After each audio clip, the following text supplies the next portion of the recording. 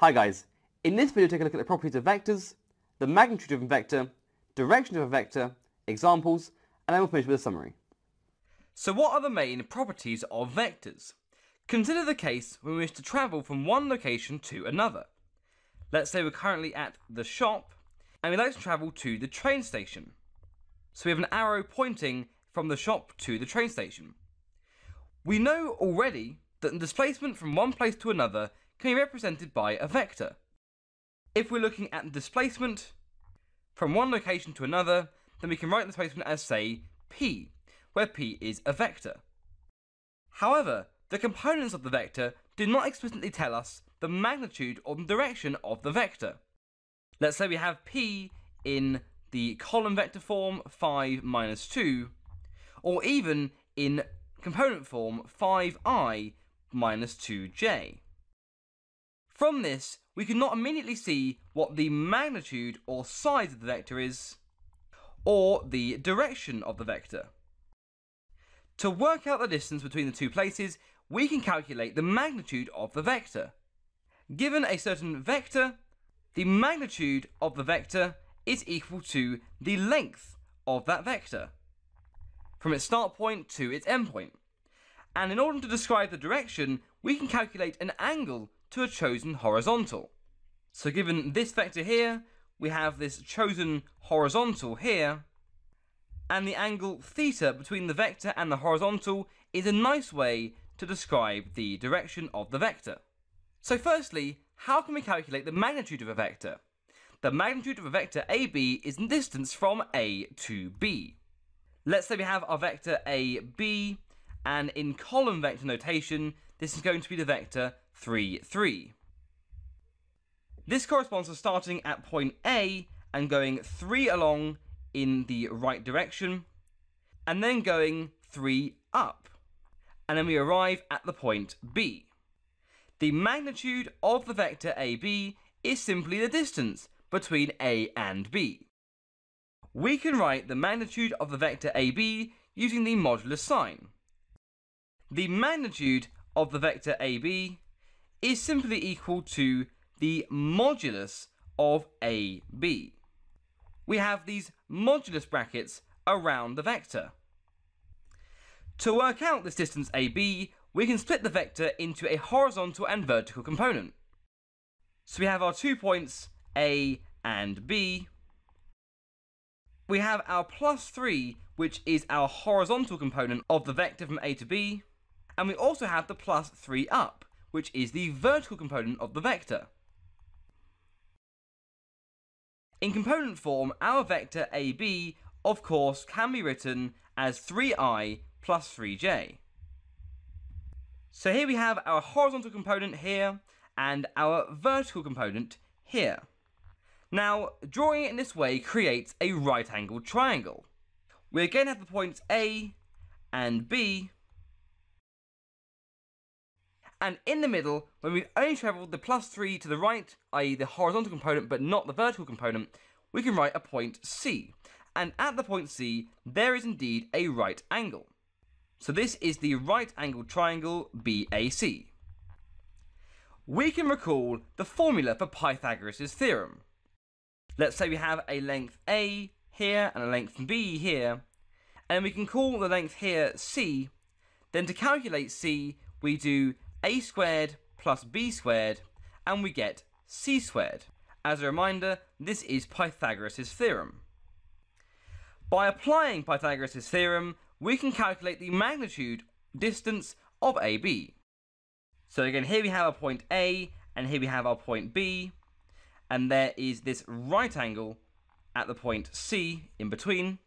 And using the components of the vector from A to B, AC is going to have a length of 3, and BC is also going to have a length of 3. And so the length of AB, which is the modulus of AB, and then all of this squared, this is the length of the hypotenuse AB all squared, is going to be equal to the sum of the squares of the other two sides. So we have a 3 squared for the AC squared, and a plus 3 squared for the BC squared. Therefore we get that the magnitude of AB is going to be equal to the square root of this 3 squared plus 3 squared. Well, that is 9 plus 9, which is 18. And by using our surds, we get the magnitude of AB is going to be equal to 3 root 2. In general, we can use a formula to find the magnitude of a vector. If we have our vector, little x underlined, is equal to x, y in the horizontal and vertical components, then the modulus of the vector x is going to be equal to the square root of x squared plus y squared. This just comes from Pythagoras' theorem. So we take our vector, little x underlined, and we get our magnitude of the vector using this formula. So how can we find the direction of a given vector? A vector AB can be represented on a pair of axes. If we have the points A here and B here, then this vector is the vector AB with an arrow above. The direction of a vector is the angle the vector makes with the horizontal that is parallel to the positive x-axis. So again, we have our points A and B, and we have an angle which is theta between the vector and the positive x-axis. Now recall the definition of the tangent of an angle. The tangent of an angle theta is equal to the opposite to the angle, which is a length, divided by the adjacent to the angle, which is another length. Now, for a general vector, this is going to be equal to y divided by x. This is because if our A starts at the origin and our B goes a certain length x along and a certain length y up, then our length here is y and our length here is x, and these are the opposite and adjacents for this angle theta. And hence we can describe the direction of a vector by the angle to the horizontal theta. We have that theta is equal to the tan inverse of y over x.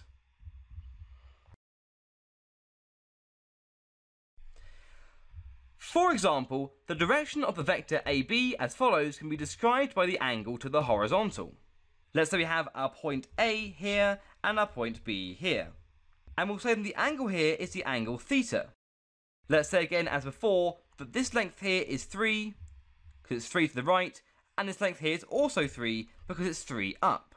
And therefore we get that the tan of the angle theta is going to be equal to the opposite over the adjacent, which is the 3 from the plus 3 up, divided by the 3 from the plus 3 along. This is of course equal to 1 when we divide the 3 by the 3, and therefore theta is given by the tan inverse of 1, and this is equal to 45 degrees. So therefore the direction is 45 degrees. Let's take a look at some examples. Our first example is to find the magnitude of the vector AB with components -1 and -2. Our first step is to recall the formula for the magnitude of a general vector. If our vector x is equal to xy in component form, then our magnitude of the vector x, which is written as the modulus of x, is given by the square root of x squared plus y squared. Our second step is to substitute the values of the components to calculate the distance AB. We've been given our vector AB as having the components -1, -2. So therefore, by comparing, we have that x is equal to -1 and that y is equal to -2.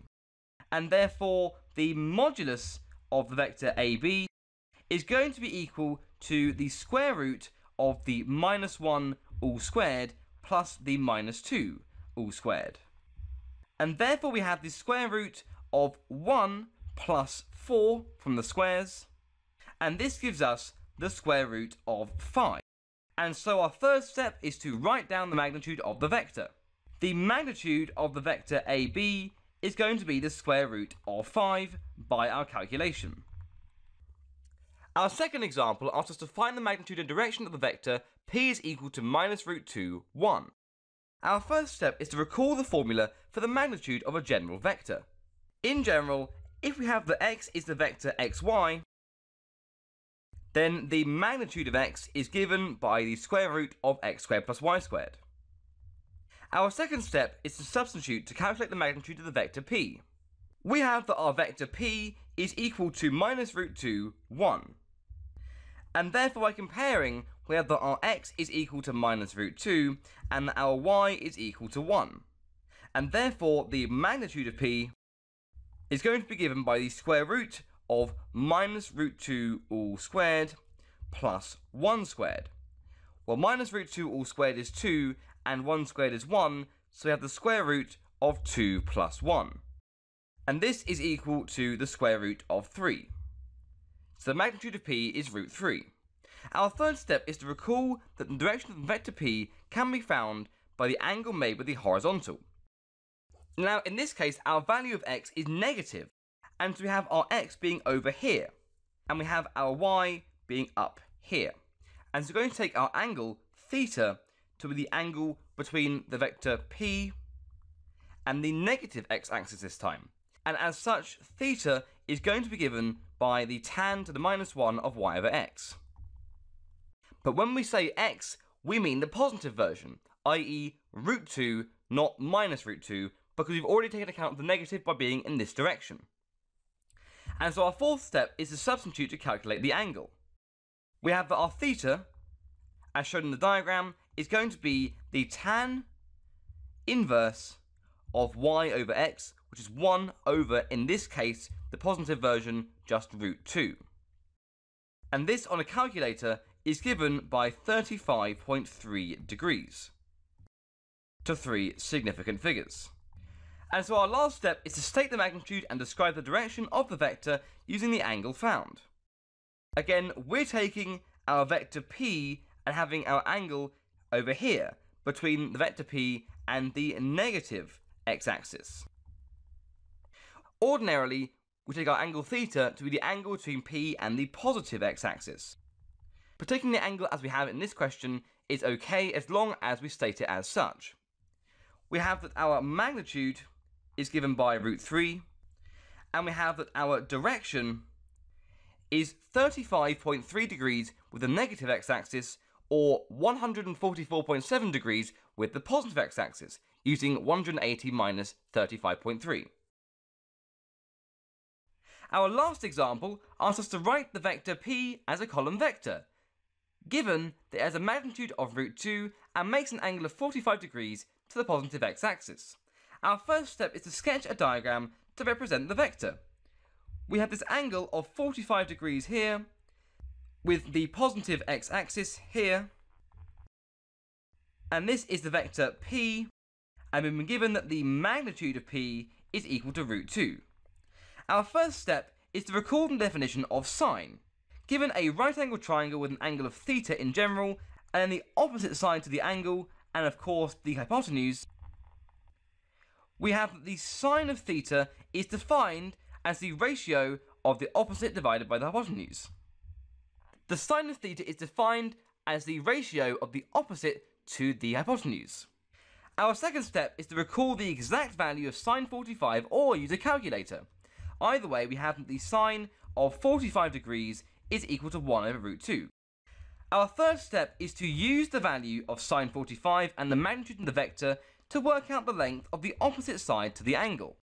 We have that the magnitude of p is given by root 2. And therefore, since we know the angle is 45 degrees, we can draw on the opposite to the angle, which will be y, in terms of the component of the column vector.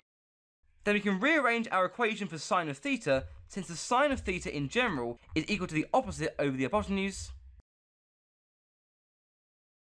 We can substitute in our theta and our hypotenuse length, and we have the sine of 45 for theta is equal to y, which is the opposite, divided by root 2. And then the sine of 45 is just 1 over root 2. So 1 over root 2 equals y over root 2, and therefore by comparing or multiplying, we get that y must be equal to 1. Our fourth step is to recall Pythagoras' theorem. If we have a right angled triangle with a side length A here and a side length B here, and then a side length for the hypotenuse C here, we have that a squared plus b squared is equal to c squared. And this is Pythagoras' theorem. Our fifth step is to apply Pythagoras' theorem to work out the remaining length. We have that our magnitude of p is equal to root 2. And we have the opposite length is 1. All we need now is this distance x here, and we use Pythagoras' theorem, and we get that x squared, that's a squared, plus 1 squared is equal to root 2 all squared. This gives us that x is equal to the square root of 2 minus 1. 2 minus 1 is 1, and the square root of 1 is also 1, so x is equal to 1. Our sixth step is to write down the components of the vector using the lengths of the opposite and the adjacent. We've been told that the length of the hypotenuse is root 2, and the angle is 45 degrees, and this has allowed us to work out the lengths of the opposite and adjacent to the angle, namely 1 and 1 for adjacent and opposite. And therefore the vector p is going to be equal to 1i for the horizontal plus 1j for the vertical. Our seventh step is to write down the vector as a column vector. Using the above, we get that p is going to be equal to 1, 1. Hey guys, I hope you enjoyed the video. If you are looking for an amazing A-level maths resource, join me today in my series of engaging bite-sized video tutorials. Just click the SnapRevise smiley face, and together, let's make A-level maths a walk in the park.